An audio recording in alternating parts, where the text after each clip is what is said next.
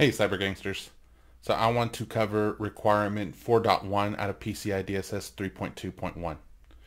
Requirement 4.1 states, use strong cryptography and security protocols to safeguard sensitive cardholder data during transmission over open public networks, including the following. Only trusted keys and certificates are accepted. The protocol in use only supports secure versions or configurations. The encryption strength is appropriate for the encryption methodology in use. Here are some examples of open public networks.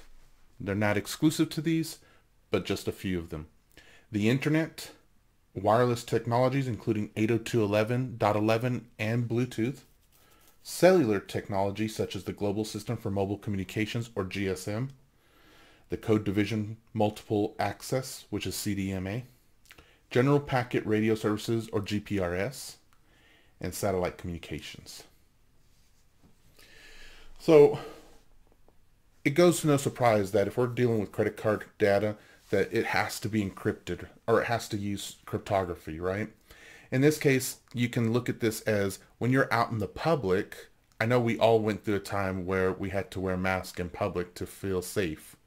So you can look at this as a credit card that needs to be safe, has to be protected when it's out in the open. So as that credit card data is traveling from one location to another, there has to be some encryption around it. It has to be secure. It has to be safe. We have to safeguard that information as it travels between places, right?